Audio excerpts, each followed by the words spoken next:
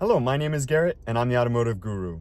In this new series titled Mercedes University, we will be going over each model comprehensively.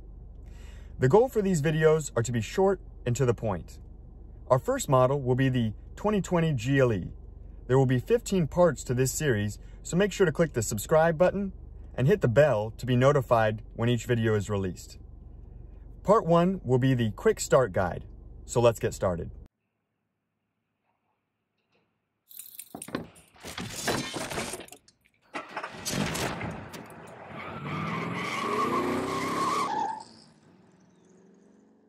Keyless entry allows you to be able to lock and unlock the vehicle as long as the key's in, say, your pocket or in, say, a purse.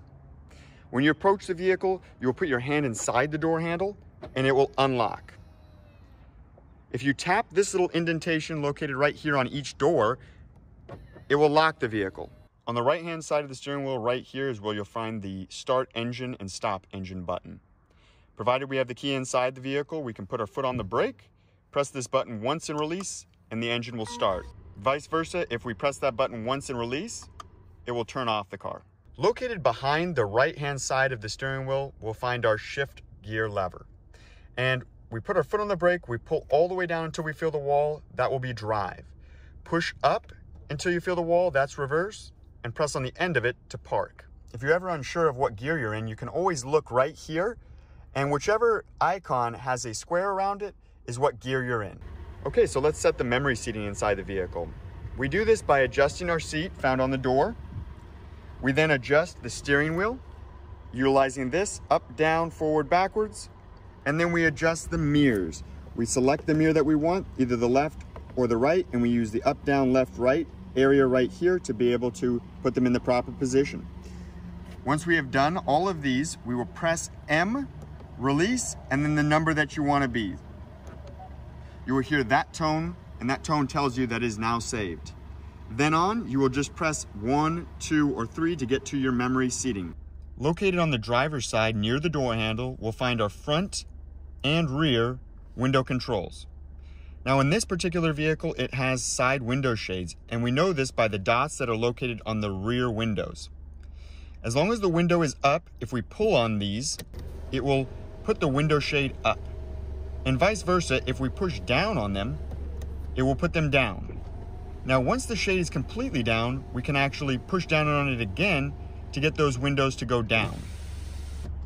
There are 4 ways to open the trunk. From the driver's door, you can pull on this little tab right here, and when you pull on it, it will open the trunk. When you push and hold on it, it will close the trunk.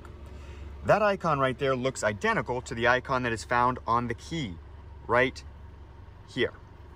And if you were to push on that, it will do both operations, opening and closing. We can approach the vehicle.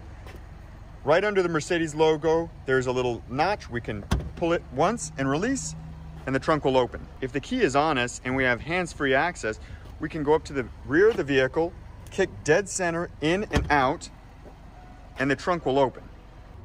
On the left-hand side of the steering wheel, you'll find the lighting controls for the exterior. Currently we're in automatic, meaning that it'll go on and off automatically for you. You don't have to do anything. If you turn to the left once, this right here is going to be daytime running lights on only. If you turn to the left again, you have your right side parking light, and turn it again, left side parking light. All the way turning to the right is going to be just lights on. Additionally, you have fog lights, which are going to be right here. On the right-hand side of the start and stop engine button, you'll see an A. And this is for turning on and off automatic start stop. What automatic start stop is when you come to a complete stop, you'll notice that the car slightly dies and turns back on.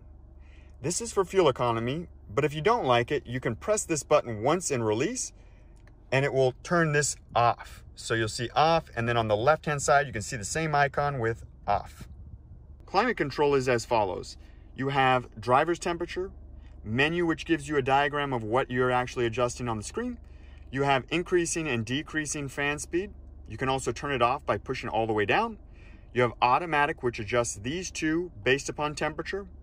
You have front defroster, rear defroster, recirculating air, cold air, sync, which allows the driver, when they adjust their temperature, to adjust the entire vehicle, and then passenger temperature control.